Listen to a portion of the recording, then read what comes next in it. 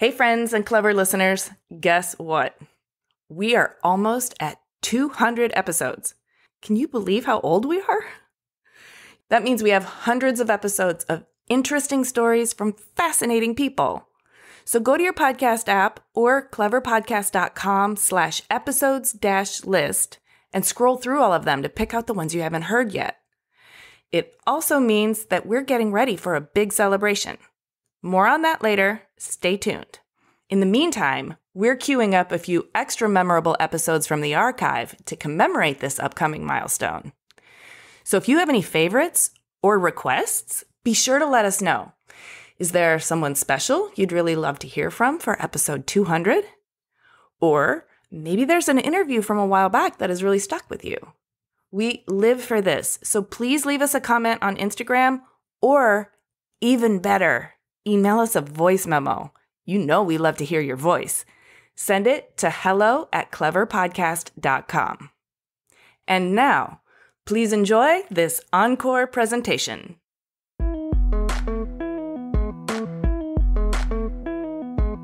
When design thinking can run a company, you can actually become one of the most valuable companies in the world. Hi everyone, I'm Amy Devers and this is Clever. And today I'm talking to designer and CEO and co-founder of Airbnb, Brian Chesky. Brian grew up in Niskayuna, New York, being obsessed with both hockey and Norman Rockwell. A self-described existential and peculiar kid, he says no one, not even he, would have pegged him as the future CEO of a global company, a hint at everyone's hidden potential.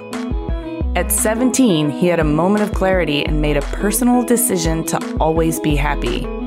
And, in doing so, gave himself permission to pursue his art and design dreams, which led him to Rhode Island School of Design, where he studied industrial design and met Joe Gebbia, his future partner in Airbnb.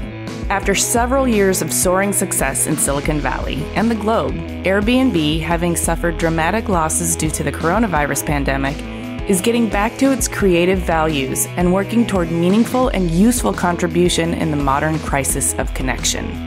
Brian champions the ideas of design driving business from C-suites and boardrooms, and leading with compassion and curiosity.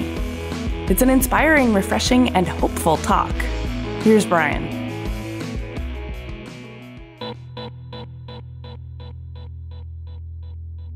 My name is Brian Chesky. I am the co-founder and CEO of Airbnb. I live in San Francisco, and the reason I do this is because I couldn't afford to pay rent. Necessity is the mother of invention, right? Yes, it is. I did not think this would be the journey we would be on. Speaking of mothers, I always like to go all the way back to the very beginning, maybe not the womb, but the formative years, because I like to understand how you got started on your journey here. And so can you talk about your childhood? You were born in upstate New York, right? Tell me about your hometown, your family dynamic, and the types of things that captured your young imagination. Yeah, I was born in Schenectady, New York, and I grew up in this small town called Niskayuna, which I believe is the same town your last guest grew up in. I kind of had like 3 or 4 lives as a kid, different things. Growing up, I was very, very interested in art and design, but my very first life was as a hockey player because my dad was very interested in athletics and got me involved in ice hockey, and that became like a huge part of my life. And I ended up going to this like private school for hockey, and it like completely consumed me. But growing up, I had a deeper passion, and that deeper passion was art. I just had this like obsessive interest in it, and in design too. I liked illustration. I was a huge fan of Norman Rockwell, and the Norman Rockwell had a museum in Stockbridge. And so my parents used to take me to the museum, and they just kind of like literally drop me off. I mean, they wouldn't leave me there, but they would be there with me, and I'd just be reproducing the paintings and the drawings. And I had this obsessive interest in Norman Rockwell and other artists and designers. When I was a kid, I actually asked Santa for poorly designed toys so I could redesign them. So at the time, it seemed totally normal. Like I would get like a new pair of, I remember like the Bo Jackson CrossFit or whatever, or even the ones I didn't own. And I would try to redesign the shoes, and I would like make hundreds and hundreds of drawings of like shoes. I think I was like 11 or 12 years old. I was at a friend's house, this kid, Jeff, And his parents were redesigning their backyard. They hired a landscape architect and they were designing a deck. And they had all these architectural drawings, and they had like a compass and a protractor and a drawing like kind of T-square and all these tools I thought were like the coolest things. They look like surgical tools. And so I suddenly got into randomly landscape architecture when I was like 10 or 11. I tried to convince my neighbors to like redesign their backyards because I thought, well, I can be enterprising. And that didn't work out so well. No one hired me to redesign the decks in their backyards. My interests grew in all different areas, including I actually remember the first time I was in an airplane, I was 7. My parents took me to St. Louis. And at the time, this didn't seem peculiar, but in hindsight, it was. What I was most interested in when I was 7 in the city of St. Louis was trying to reimagine the design of the city. And I don't know why, it just seemed natural at the time. In hindsight, it's a peculiar thing to want to do that at 7. But I remember like trying to understand the city like layout and like understand like how the urban area was interesting. Later on, like not much later, I convinced my dad to buy some Disney stock. We couldn't buy a lot. But if you became a shareholder at Disney, you could get this thing called the annual report. And the annual reports, there used to be these beautiful magazines with these paintings of the theme parks. And I became like obsessive about like trying to reimagine the design of theme parks. And I just liked like redesigning and reimagining things. So I was really interested in design, really interested in art. But I went to this private school. When I was 16 years old, I ended up going to this public school, Niskayuna High School. And I meet a teacher who kind of, I guess she kind of changed my life. Her name was Miss Williams. I was really interested in art and design. And unbeknownst to me, she entered my work into an art competition. And I ended up having my artwork displayed in the Rotunda Gallery. But she actually, and a teacher after her as well, who took over the department, they really inspired me that I could actually like go to design school. Because before that, it never occurred to me that I could be a designer. I started like obsessively working my portfolio. I got a lot of accolades for it. And a thought occurred to me. I remember I was 17 years old and I had this like great awakening. And the awakening was I can just choose to be happy the rest of my life. And it was a crazy thing that you could just choose to be happy. And the way you could choose to be happy was just decide to do what you love. And if you just did that and you focused on it, that maybe you can make money on it. And therefore you'd be happy, right? Like most children spend their childhood doing things against their will. I mean, that's essentially what childhood is mostly. Like children don't choose to go to school. They don't choose to be in the most subjects. They don't choose to go through standardized testing. Half the sports you play, you didn't even choose to play those. So much of what a child does is kind of perfunctory. And then suddenly like like there's this moment where if you have that right privilege, you can like get off that track in some other track. And that was the moment when I thought like, I want to go to design school. And at the time, RISD, Rhode Island School of Design, was really one of the preeminent design schools. It really is still today in the world. And I didn't really know what I wanted to do, but I thought I wanted to be an artist and designer. And that was the moment that I applied. Went to RISD, and I was fortunate enough to get a scholarship to go there. And so that was the first chapter of my journey into RISD. Well, I want to hear all about your RISD years, but I need to back up a little bit because that's an astounding awakening for a 17-year-old. A lot of kids are just trying to have a good time at that point. Like, that's an existential question to arrive at for yourself. Did your parents... I was very existential. Were you? I guess I was. Yeah. I was very existential even back then. Did your parents support this wholeheartedly? Well, considering my mom's going to probably listen to this podcast, I got to think about what I would say. Here's what I'd say, and I think they would agree with this.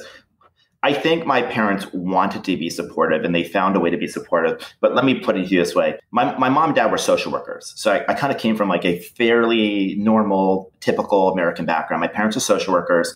And my mom, I remember her as a kid telling me, I chose a job for the love and I made no money. You should choose a job that pays you a lot of money.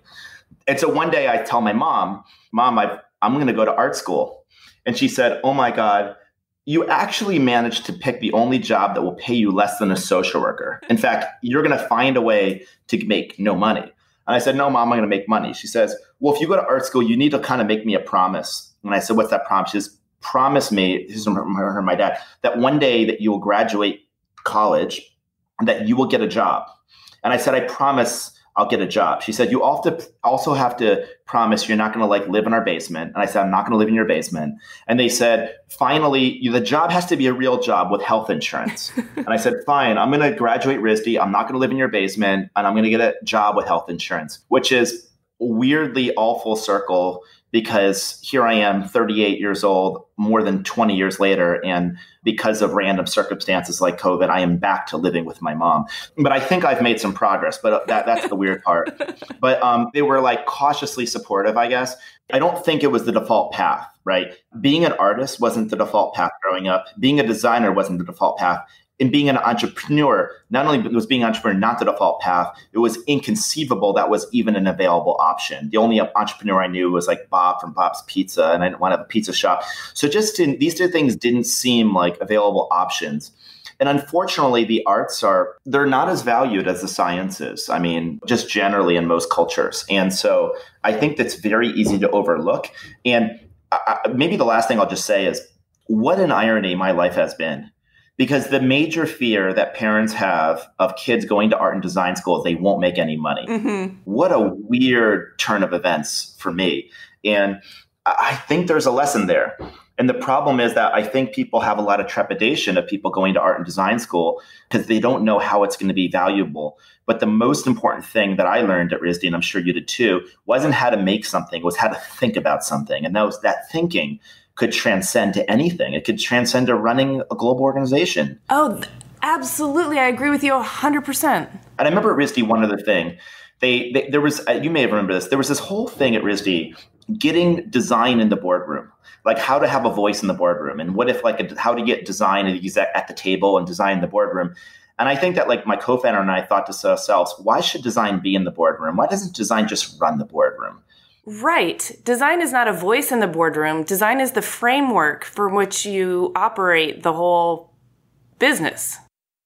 I think we unfortunately lost a lesson in the lesson of Apple. Because if you think about a company that is incredibly design driven, it's Apple. Mm-hmm. And the unfortunate thing is we lost this lesson. And the reason we lost a lesson, here's the lesson. Steve Jobs was one of the most iconic founders of the last 50 years. And we use words to describe him, and the words are words like visionary. That is true that he was a visionary, but we tend to use these labels for things for which we don't understand. If I could just describe Steve, he came from a school of thought, and that school of thought was design. He was an artist and designer at heart, I think, for as much as anything. And I think that what happens at the ultimate when design thinking can run a company, you can actually become one of the most valuable companies in the world. And I think that's one of the great lessons.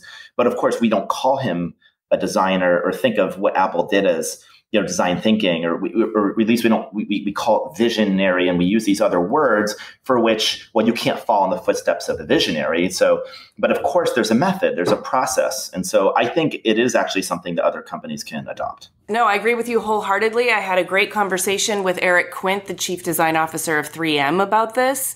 Anyway, we could talk for hours about this, but I've got a lot more questions for you.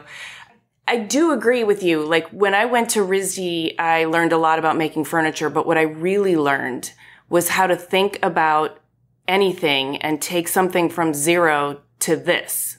I learned how to build anything, and that means a platform. Anything that doesn't exist yet, I can work it out.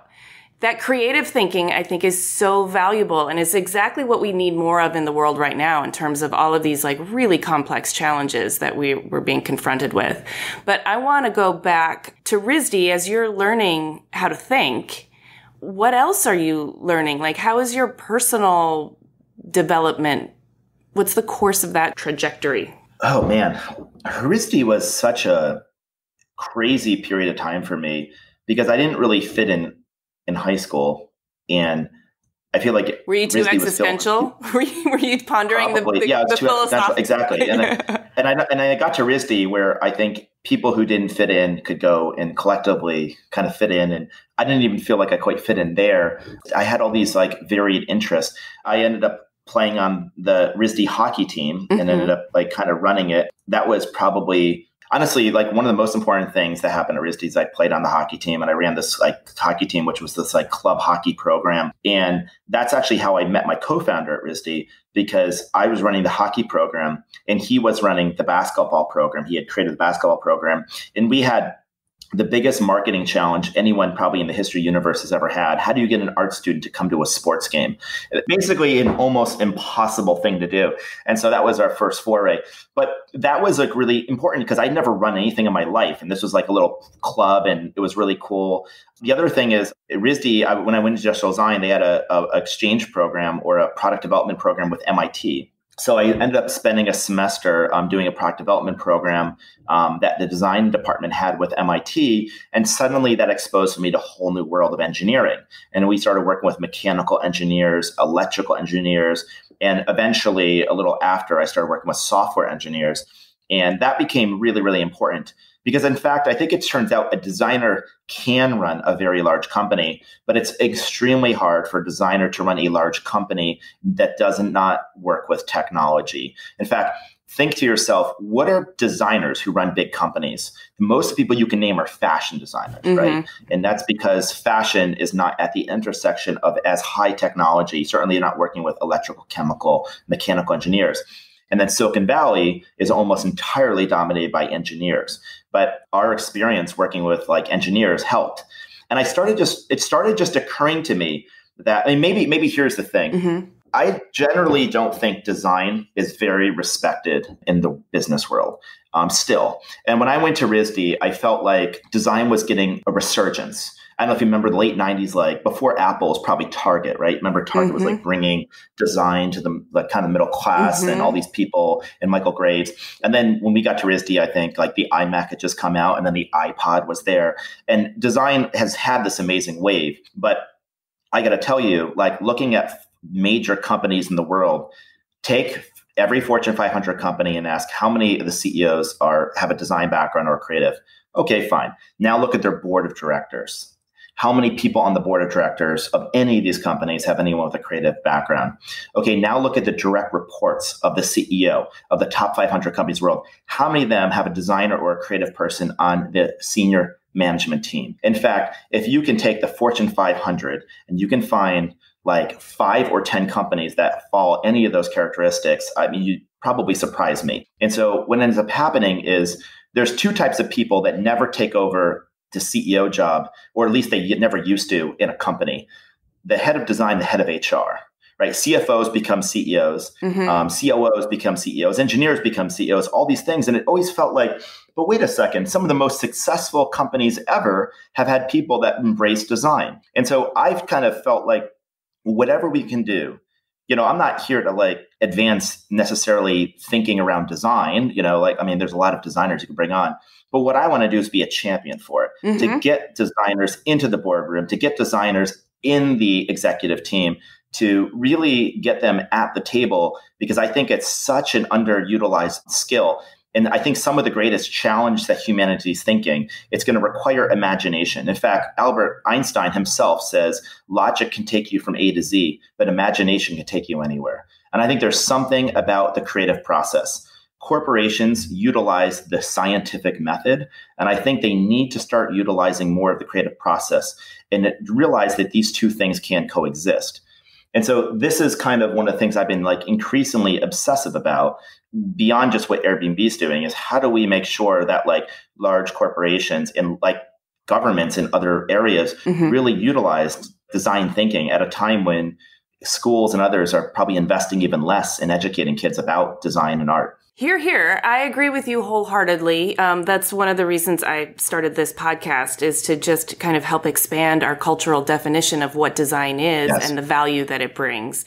And I also think that when the world is so topsy-turvy as it is right now, and nothing is predictable, and there's all this uncertainty, the only method of value is the creative process, because it's the only agile, fluid way you're going to be able to work with things that aren't knowns. The scientific process, the mathematical process, the engineering process all require some knowns.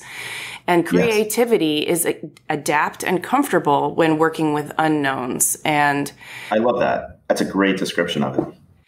And so, I mean, I think you sort of told me, but I'd like to know, in the early years of Airbnb, and you grew into your role as CEO, did you always have a gift for leadership? And I'm really interested, the child of two social workers who went to design school, where did you get your entrepreneurial gifts from? And your management style? And what was that feeling like for you? Were you just like, was your nervous system exploding, or were you like just surfing it gracefully? I think that if you had asked my high school teachers and you said, one of these people is going to run a very, very large company, which one is it? I don't think I'd be the top of the list. In fact, I don't even know if I'd be on the list. I think if you said the same thing in college, I don't even know if I'd be on that list.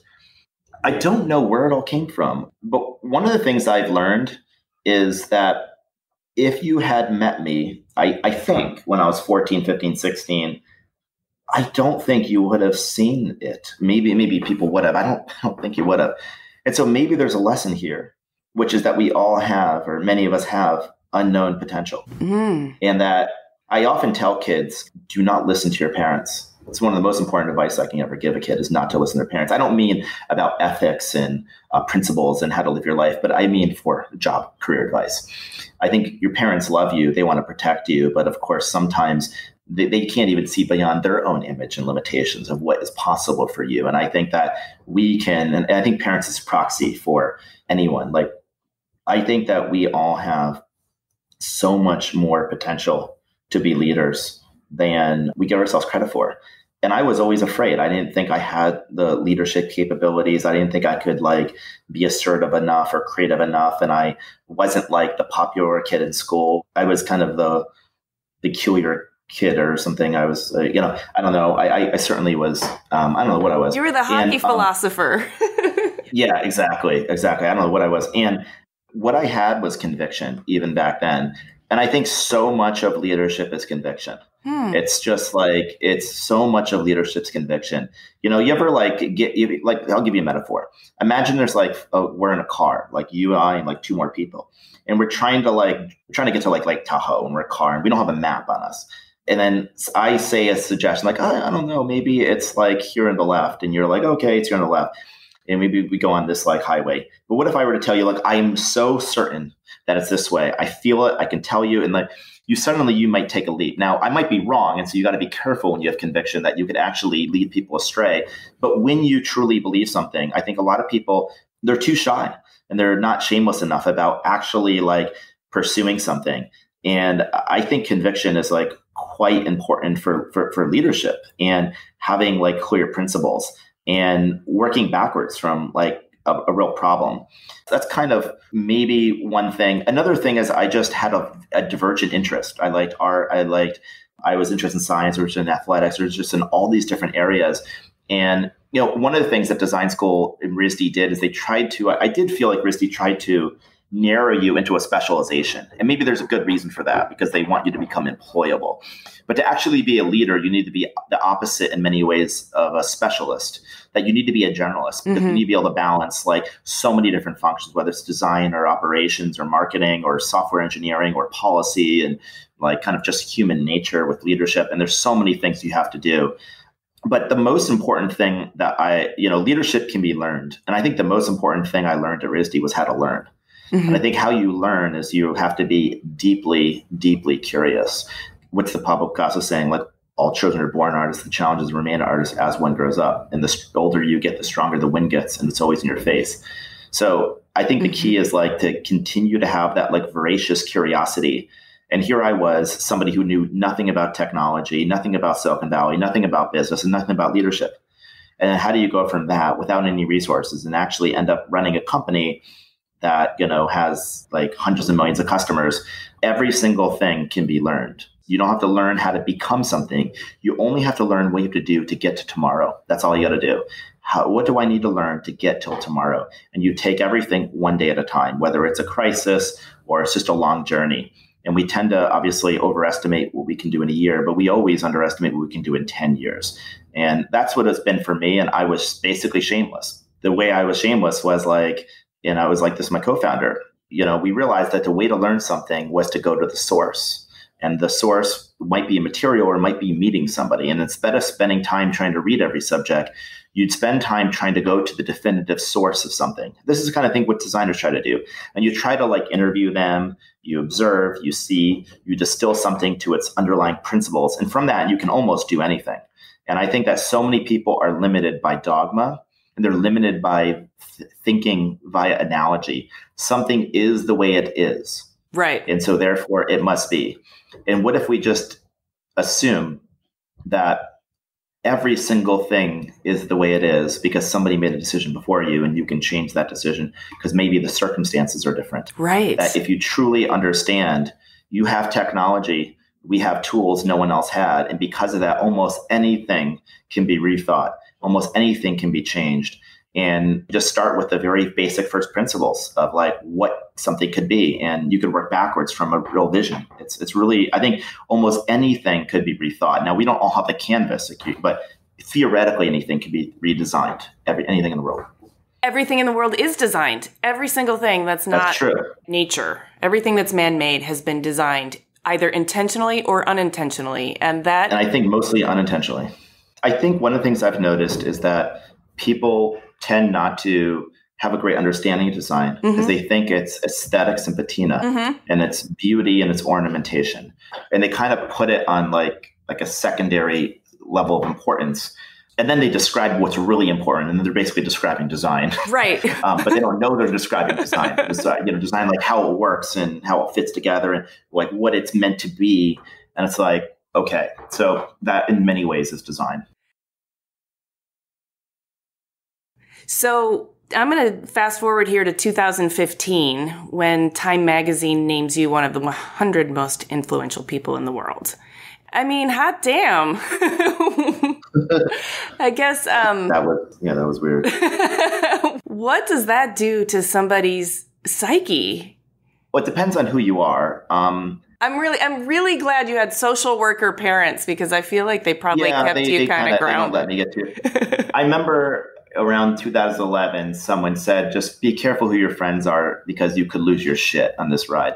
And I've seen a lot of people go on a journey like mine and basically lose their shit, just like kind of lose their mind, especially when you're like a tech founder and you can make something and then hundreds of millions of people use it. It can get really disorienting. You can start to basically lose your mind. Okay, here's one thing I've learned. I guess there's a lot of things I've learned. When you see somebody like incredibly successful, incredibly powerful, I've had the great fortune to get to know President Obama is like somebody I talk to every couple of weeks, and he became like an informal advisor, or Warren Buffett and all these people. And when I was a kid, if you told me about these people, I would have imagined to get to that level or to think at that level. It's like it'd be like climbing like 100 stories, right? And it's such a long road. And then the more successful you get, and I'm like nowhere near that, but like you start to realize you spend all these years, you make all this ground, and then you suddenly look down and you're only like 3 feet off the ground. You're not 100 feet off the ground. You're not 10 stories off the ground. I guess what I mean by that is I think that one of the things I noticed, and the reason you bring up Fortune, the Time 100 is, here's what I've learned about people. And this is, I think, a non-obvious statement. People are 99% the same, every single person. And by the way, that is genetically true. And we spend so much time focused on the 1% that makes us different. And yeah, those 1% differences are really important. And we need to understand those 1% differences and accept those 1% differences. And whether these 1% differences are background or heritage or culture or even success, it's really important to remember that if we are 99% the same, then suddenly, how could you be anything more than like 1% different than you used to be? And if you kind of have that thinking, that kind of stuff like helps you not really lose your mind. And that, like you could be 100 times more famous than somebody or 10,000 times wealthier, but you're still 99% the same as them. And the thing that's changed is society. It's the thing that's changed is the people around you, the orientation around you. But you're mostly still the same person. And that is, I think, true, whether I meet just anyone, whether they're well-known or not well-known. And so that, I think can be disorienting when you go to those kinds of things. but people are really 99% the same. And I think it's kind of weird that sometimes you have to go on the ride I've gone through to like be reminded of that. And also I've traveled around the world, right? Like 100 cities or whatever, just on Airbnb. And I'm consistently reminded of that simple truth that people are 99% the same. Well, that common humanity it's a core aspect of the business, that idea of connection and belonging and uniting in this common humanity for the sake of yourself and for the sake of others. Yeah, and I think we're kind of tribal by nature. That's the other thing about humans. Mm-hmm. And so on the one hand, that's good. But the problem with being super tribal is you tend to think people in another tribe are so different from you. You tend to put up kind of walls between you and other people. I think that if we could I think if we can just help people walk in each other's shoes, that would be the ultimate form of kind of unity and reconciliation, is to walk in each other's shoes. People think like you have to be convinced of something and then you join the community. You have to join the community to be convinced of something. It actually goes the other way around. You have to walk in someone's shoes first. You can't like be convinced of something and then walk in their shoes. And it's hard to do. I mean, that's a metaphor. But. Well, the other thing that came to mind as you were describing that sort of 100-story climb was that we also kind of think of that the wrong way. It's not climbing up to this flagpole like perch where you don't really have anywhere to go and it's really precarious.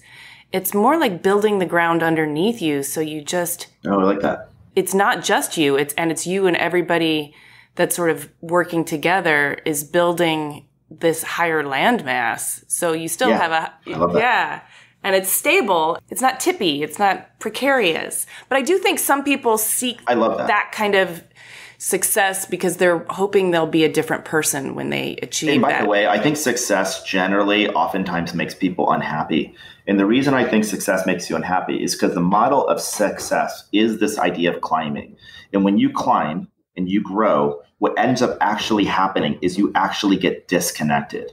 And I think that not to try to presume what happiness is, but I think so much of happiness is connection. Yes. It's about being a part of something. And that everything's connected, everyone's connected, we're part of that connection. And the problem with a lot of classical ideas of success, it's not about arrogance or narcissism when you're trying to climb and think you're better than somebody. It's actually just disconnection. And it's like you're the one that's going to make yourself unhappy. By the way, that's even a lesson I've even had to learn a little bit, because one of the lessons I learned was classical success, because you can define it however you want. But however, is that there's a major risk of disconnection and loneliness. And you find out as you get more successful that you can become more isolated. Mm-hmm. And I think this is the problem. This is why I think people can kind of with success get disoriented, is if you're not careful, you get disconnected, you get isolated.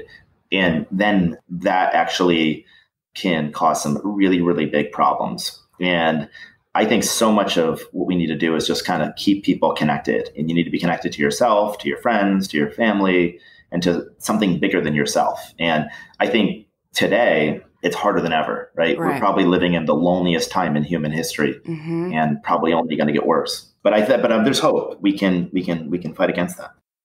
Yes, there is hope. Thank you. This pandemic has really hit that point home really hard for me. I value connection more than almost anything. And so what's it done for you? What's this last couple months been for you? It's been difficult. I don't have a partner or anything like that. So I haven't had, hugs and normal things that just sort of soothe your nervous system and make you feel like connected to something. I've sort of ramped up this digital media thing that I do here into other areas of content that I feel like is really meaningful. I've sort of leaned into the meaningful part of my work, and I've answered a call. I was offered a job to teach at RISD, and I feel really... That's so awesome. Like that is a calling that I need to go and pursue. And so I'm leaving everything and moving across country in a pandemic to go be part of that community because I want that connection. You've hit on something really important. Right now, especially, I think this is a particularly hard time for everyone. This is an incredibly isolating time. And the thing about loneliness is when I hear the word loneliness, I would think of someone who's much older, maybe their significant other died or they're, living alone. And the thing about loneliness is it's actually part of the human condition. that every one of us has feelings of loneliness, but we generally don't call it loneliness. We feel this thing and we don't know what to label it. But what we're really describing is disconnection, that we're feeling a lack of some kind of connection. And the thing about loneliness and disconnection is the more disconnected and lonely you get, often the less you desire connection. You tend to push things away and you don't even realize it's happening. It's true. So it kind of like compounds itself. And in this time like now, it's even harder to meet new people. How does one meet somebody right now? You know, it's like if you can't even physically meet them. And so people's bubbles are getting smaller, the worlds are getting smaller, and many of the kind of institutions that connected people are going away. I think the problem with modern life, and maybe here's the challenge of the designer, is did you ever see the Pixar movie WALL-E? No, I never saw it.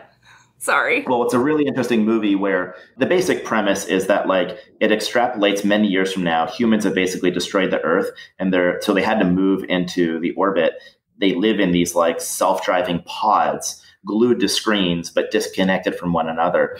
And it's just this ultimate industrialization. If you were to take that to its kind of natural evolution, that's what you would end up with. And so I think what's happened is we've made all these tools and we've had all this progress. But one of the things about progress is progress often makes things efficient. One of the things that's inefficient is human connection. It's so one true. way to make something efficient is to design human connection out of it, not realizing we're doing that, right? So maybe it's you used to go to see the bank teller, now you're doing it online, and that seems like a step forward. We're not going to go shop, it's going to come to our front door. And every one of these very small decisions, where like we're not going to do this, we're going to do that, and it's just 1,000 small design choices. One day we wake up and we live in a world and we're just not as happy with the world we're living in. And so I think the challenge of designer is not just to design an object, but for us to, I think more broadly about like what kind of world do we want to live in? And so just for example, if you look at like how humans evolved, you know, the modern human is about just to give you some weird, like it's about 300,000 years old, right? About Homo sapiens. We've been farming for 10,000 years. And so that means for most of our existence, we were hunter-gatherers and we lived in tribes of 100, 150 people. And there's an old saying, it takes a village to raise somebody. Well, it's because it used to actually take a village to raise somebody. There wasn't 50,000 years ago, Blue Cross Blue Shield and like an ambulance and all this stuff. Like you actually, and I think the challenge is we talk about essential business right now in this crisis. There are actually things that are really essential, like love and connection. And I think that these are things that are having trouble fitting into the society that we've designed. And therein lies one of the challenges for designers. You know, obviously, when I was at RISD, one of the things we talked a lot about was green design and the challenges of production on our planet. That was, you consider that environmental. Well, I also think there's major challenges economically and socially. And I think ideally, we as designers can help think through all of these challenges. But the ultimate challenge for us as designers is that we also have to get into the boardrooms. We can't just sit at the periphery of the boardroom to be able to make that change. Otherwise, we're trying to change the world on the margins. Right? And I think we have to get into the heart of the machine and help redesign it. You got to infiltrate and get in, on the inside and actually redesign it, unscrew a few of those bolts and move them. Yeah. I do think that we need to approach all aspects of the economy and society from a position of harmony and empathy and compassion. I wanted to ask you about, you've already talked really eloquently about walking in other people's shoes and designing for connection. It's so true that in the name of efficiency and productivity, we've optimized things so that humans don't really get to enjoy them anymore. We just get to work harder. But connection is sort of like creativity, connection takes time and repetition and unfettered, unpressured ability to, get to know people or go through experiences together. And you can't really design that, but you can design to allow for that. Yeah. And you've done a lot of work doing that, both with Airbnb and the way that you run the company. Recently, I know, this pandemic has done a number on a lot of people, and you had to lay off 25% of the workforce, and that must have been really hard. But you also garnered a bunch of respect for the way in which you handled it. And I think empathic and compassionate leadership is so important if we're going to build or rebuild or make a better new normal. I totally agree. And I think people are empathic and compassionate at their root, right? Yeah. You say, oh, they're not. And then suddenly like I like business leaders not compassionate, but then suddenly a tragedy happens with their family and they have to attend to it and you see a different side of them. Yeah. Right? Like we always see other sides to people. Of course they're not what they are. The problem is dogma. It's like much of the roots of how a corporation is run is the Industrial Revolution, a factory owner, managing a factory. That's kind of a lot of the roots of where the modern corporation comes from. And I think there really fundamentally is and has to be a different way to run a company. I think that the leaders, it's not that they're not compassionate. It's just that they have defaulted towards sometimes a different orientation that you have to push against. You're like, for example, let's take a layoff. I'm not sure there's a way to do a layoff well, but there's a way to try to do your very best. And to do your very best, you got to try to not take something out of the box. One of the things they say with a layoff, I mean, I'll give you a couple examples of things that we tried to push against. The first thing is leaders, when they know they're having to make a hard decision, they try to avoid their employees and they try to be careful about what they say. I said to myself, in our team, we're going to basically every single week tell the employees just how bad it is. They're free to give us ideas. And we're looking at the camera every week. It was on Zoom because can physically be with them. We're going to answer every single question they have. We're going to tell them how bad it is. When we had to make the decision, we went through the actual principles and the decision making that we actually uncovered. And we made a decision to do absolutely as much as we could for every person, at least as far as we could go. We did a couple things that companies haven't done too much before. I'll just give you two examples. The first thing we said is a lot of people focus on severance when you have to lay people off. And, we certainly did a lot there. We tried to. But the other thing is we said what people need more than that is they need another job. And so we took a portion of our recruiting team and we dedicated it. And we said, let's dedicate a portion of recruiting team for the rest of the year. This is an idea my co-founder Joe had, creating an internal placement firm to help them find jobs elsewhere. And then we did something else that was even easier to do and even more profound. We allowed everyone who was being laid off to post their profiles on a public directory. And we created this thing called an alumni directory. And we said, anyone who's being laid off, you can opt into it and we'll share your LinkedIn. We'll post it publicly. And we created this alumni directory. 1,000 people opted into alumni directory. So we ended up just publishing all the profiles saying, these are the people that have been laid off. If you're interested in contacting them, 500,000 people visited their profiles. Wow. 500,000. And I don't know how many people found jobs, but you would hope that that would have yielded some opportunities that wouldn't have otherwise happened. That was free. Now, why don't business leaders do stuff like that? Well, there's probably a couple of reasons. The main reason they haven't thought about it and they don't really think how could we help them? Let's actually, the designer would say, well, let's walk through their shoes, step by step. How would this happen? What do they need?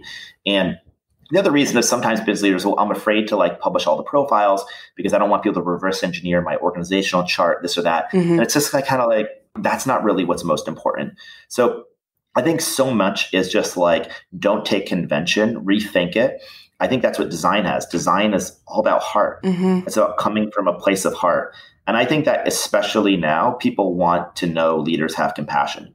Because when you feel like you're at the mercy of leaders, especially in a crisis, you want to know that those people have compassion. And I think compassionate leadership is it's not a trend. It's what we're going to need to get through this century because companies and the challenges are the challenges today are global warming, right? Like a pandemic. A pandemic does not know national borders. It unfortunately does not know borders.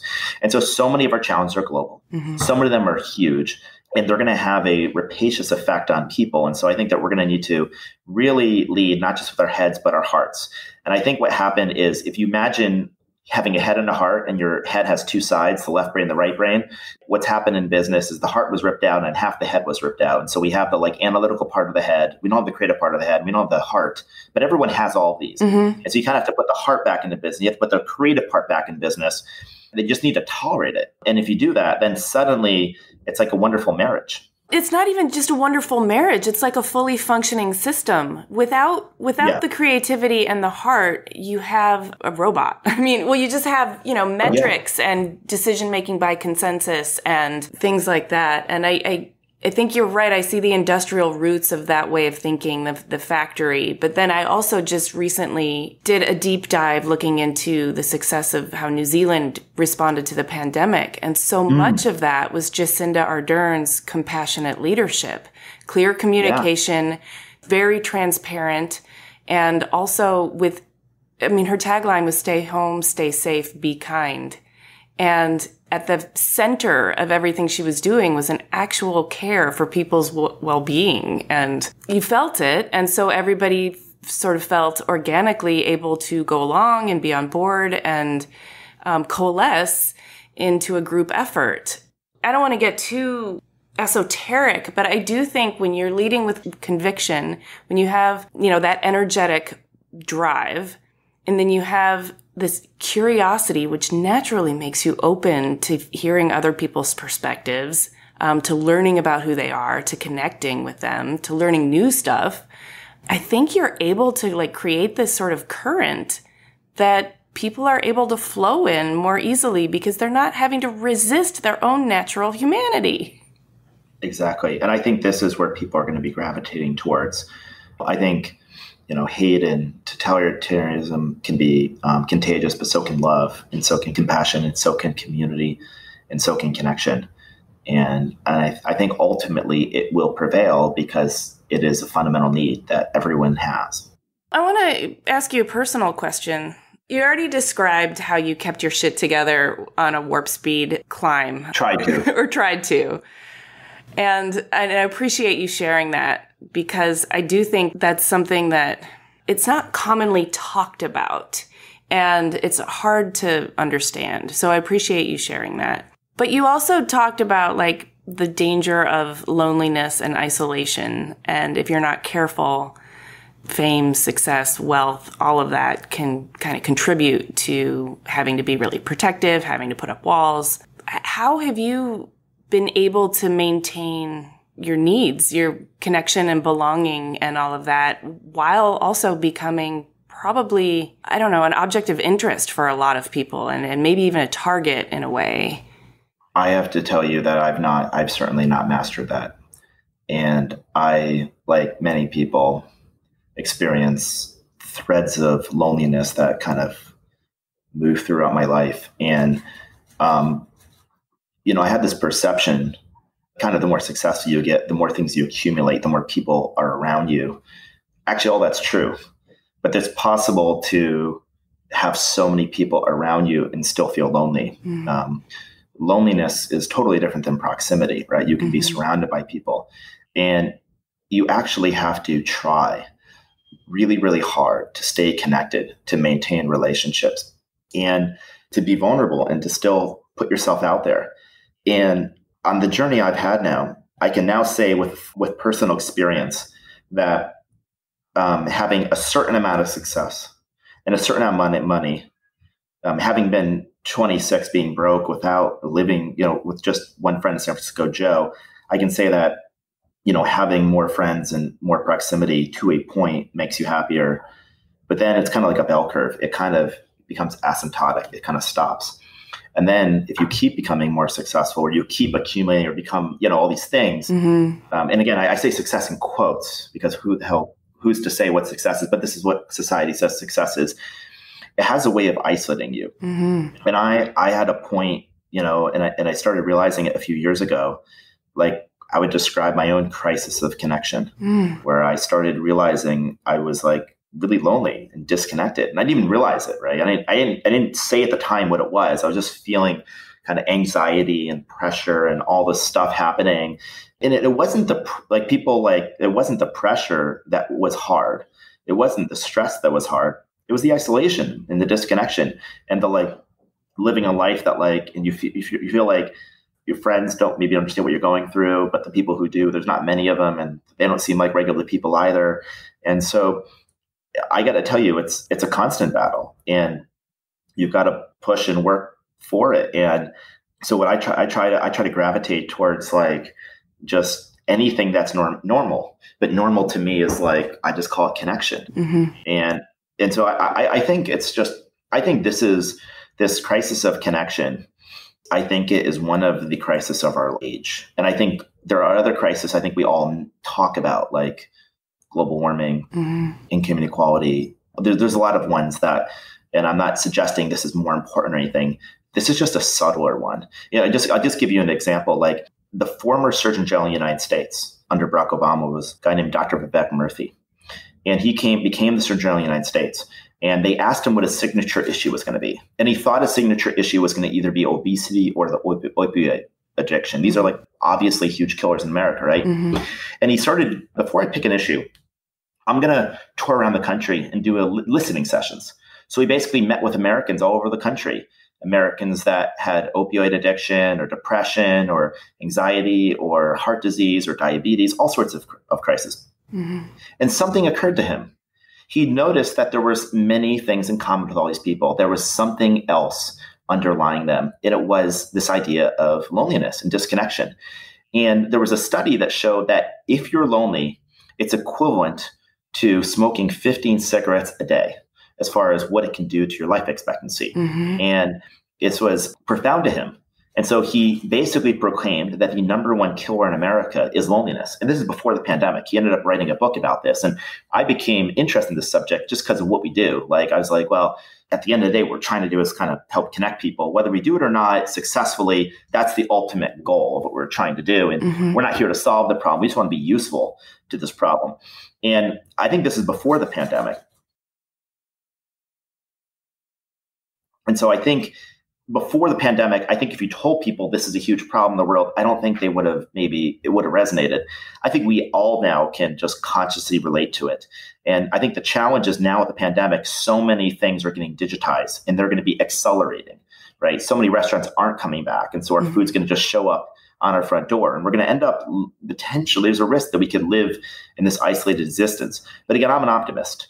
And I'm an optimist because I know that the world we're living in is one we designed. And I know that therefore, if we don't like it, we can just change it. Yes. If you don't like a design, just change it. Yes. And so we can actually design the world that we want to live in. Why the hell can't we? Someone else designed the world we're in now. Right. Why wouldn't we just design a different world? Sing it. And I mean, I don't mean to say that like any one of us, but like if just people collectively, that's what's going to happen. Yes. So either we can design the world we want to live in, or we'll design it for us.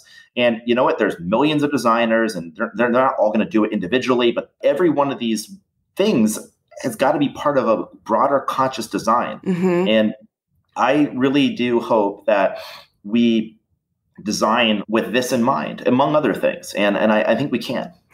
I know we can. Yeah. I think one of the huge barriers is changing cultural opinion and helping people see that everything around them is designed. And therefore, making these conscious design choices about the world that we want to live in is the way forward. Yeah, totally. What's going on in your life right now? How are you meeting and reckoning with the current state of the world?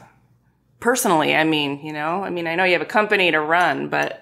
Yeah, it's crazy. Well, I remember we were talking about kind of loneliness, and something kind of significant happened in my life is, I'll just kind of describe the last 4 or 5 months. So we spent like a decade building Airbnb, and this is an idea, Airbnb. I mean, I think my co-founder Joe was on this episode, so I won't tell the whole founding story, but just to give you like the whole story of Airbnb in like 1 minute. I was living with Joe in San Francisco. We couldn't afford to pay rent. An international design conference was coming to San Francisco. All the hotels were sold out. And that's been an idea one weekend.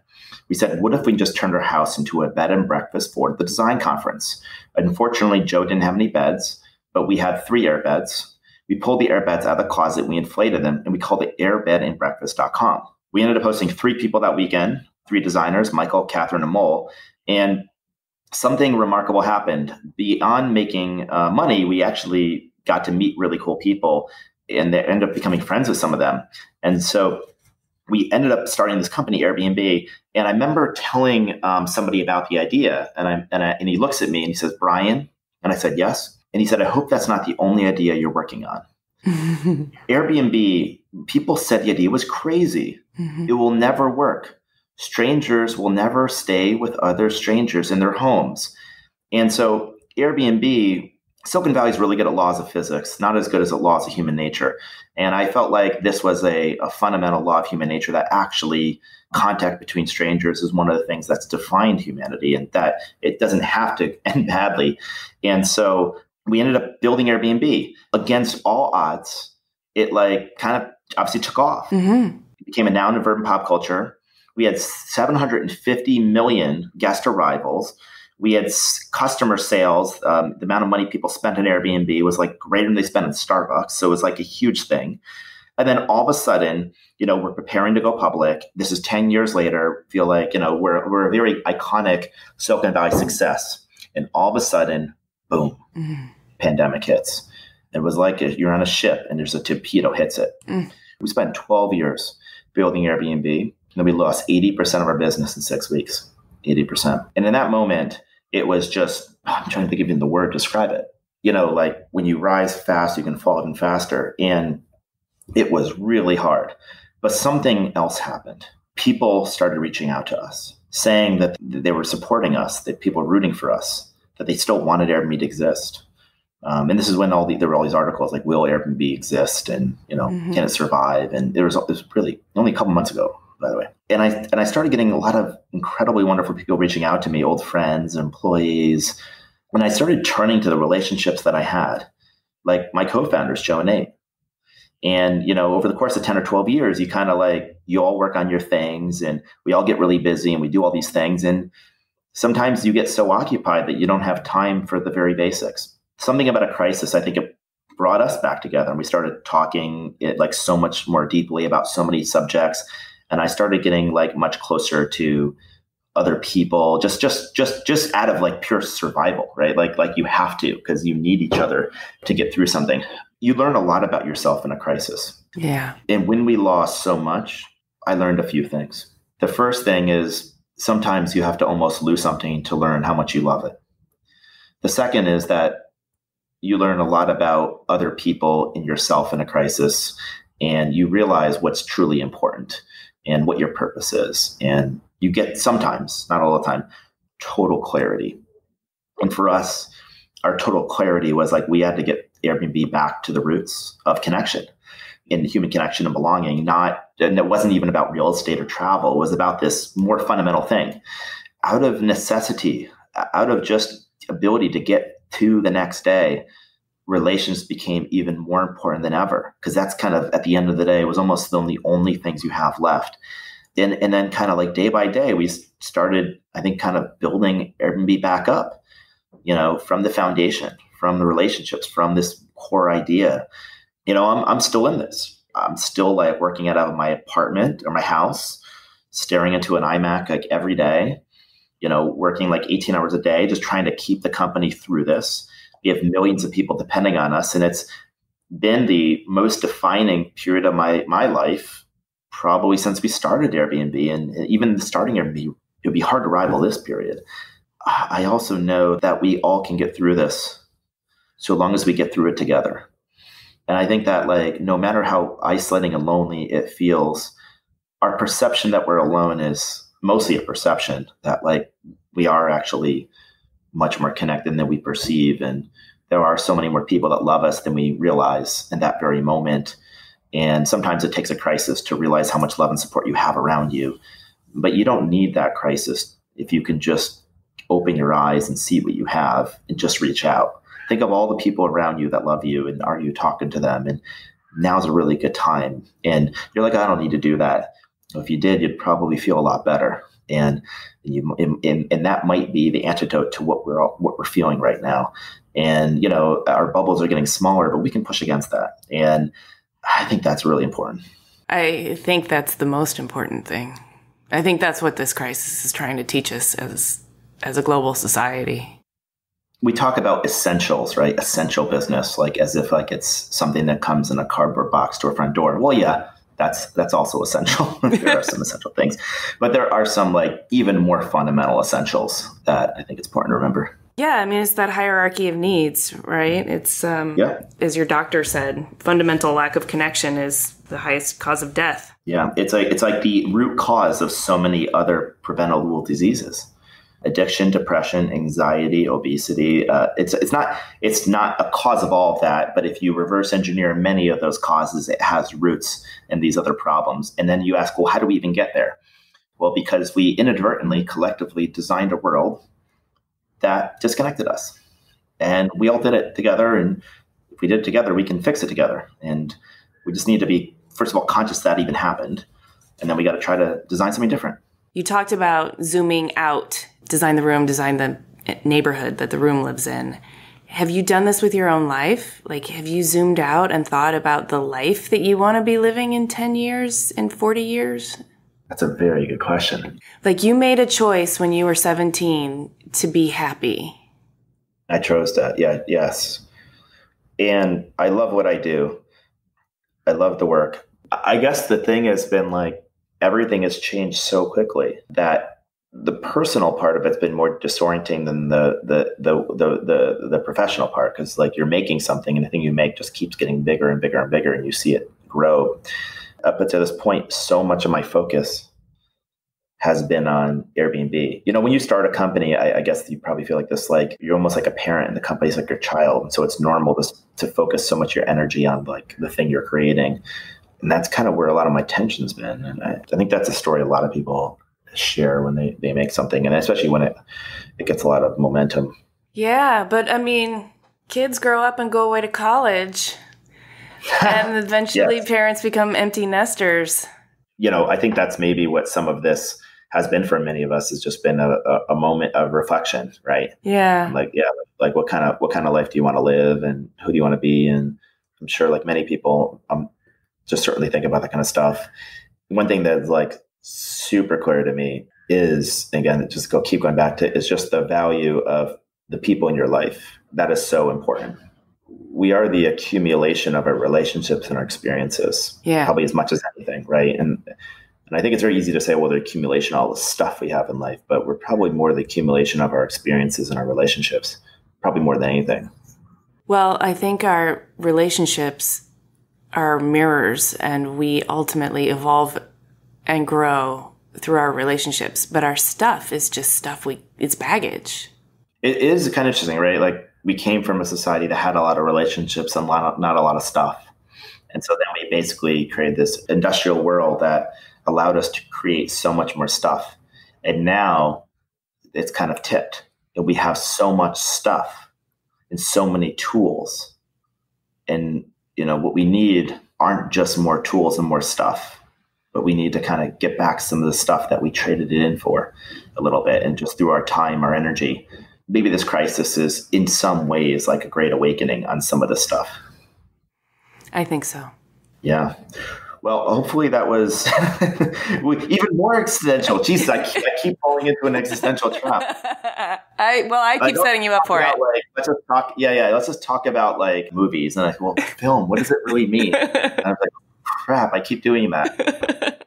Well, before I let you go and we do a thank you, is there anything that you want to talk about? Any project that's in the pipeline or anything for our listeners to keep an eye on that they might want to check out?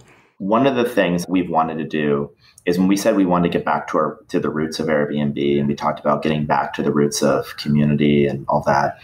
The other thing that Joe and I talked about is getting back to the roots of design, because Airbnb was started by 3 people and 2 of them were designers.